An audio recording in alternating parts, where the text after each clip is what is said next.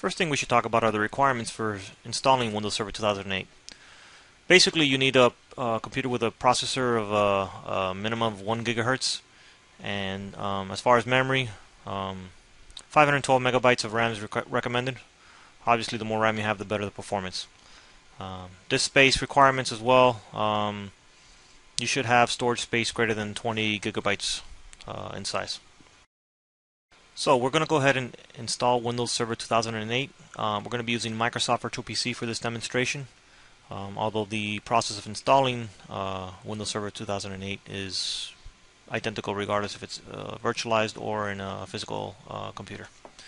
Go ahead and launch Virtual PC. I already have a virtual machine dedicated for this installation, although there's no operating system installed. So I'm going to go ahead and start my virtual machine. And Windows starts by loading the files found on the DVD media.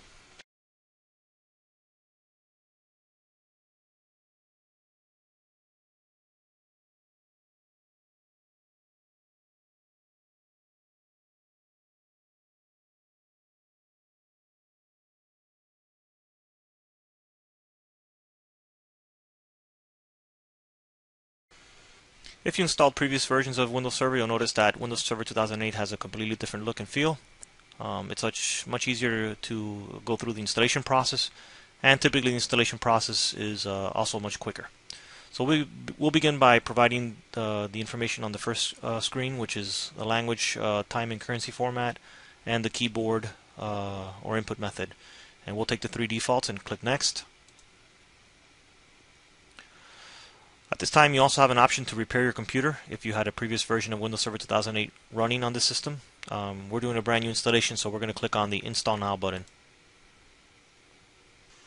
The nice thing you notice about Windows Server 2008 is that the DVD that you'll be using basically has all the versions of Server 2008 available. In this case, these are all 32-bit versions, although there is a 64-bit version available. In this case, we can install either standard, enterprise, data center, either full or core installation. For this demonstration, we're going to do a full installation of standard edition. So I'll click Next. After you've read through the license terms, we're going to go ahead and just click on the checkbox which says Accept License Terms, and you click Next. In this case, we're not doing an upgrade because there is no operating system on this computer. We're going to do a custom, which is basically a new installation, and we'll go ahead and click on that.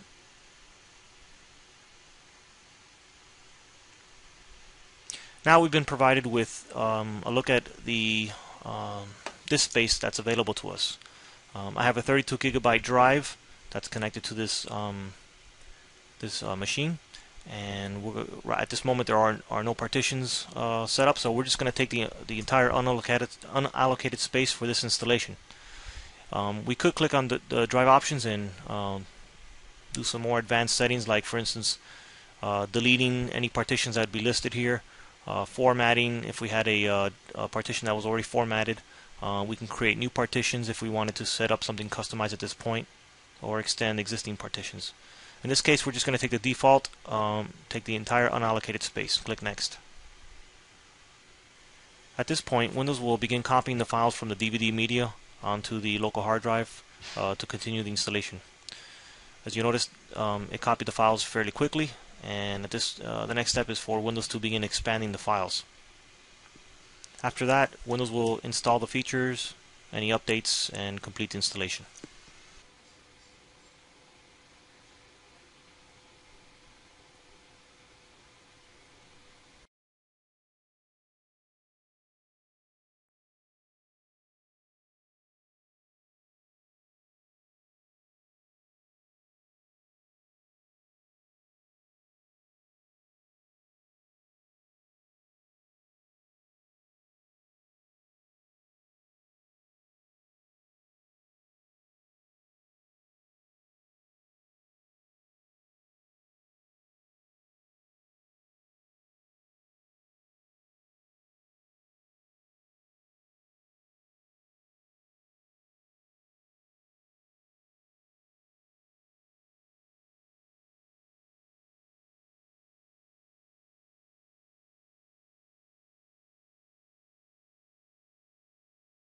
Okay, the server has restarted for the last time.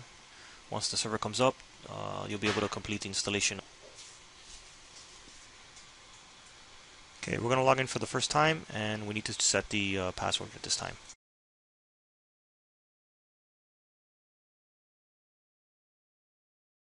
Make sure the password you set is complex.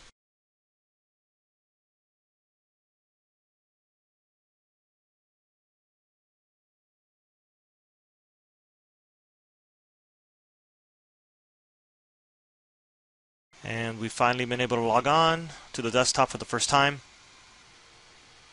Okay, so after you've logged in successfully, you'll notice that the initial configuration tasks window will appear. Unlike previous versions where these settings have been configured during the installation process, with Windows Server 2008, it's done after the installation has been completed. This is where you'll be setting the time zone, configuring the networking properties, joining the computer to a domain, setting your automatic updating and feedback settings, and other items such as adding roles and features. Once you've completed these tasks, you no longer need this window to show at logon, so you can click on the checkbox to do not show at Windows logon and close the window.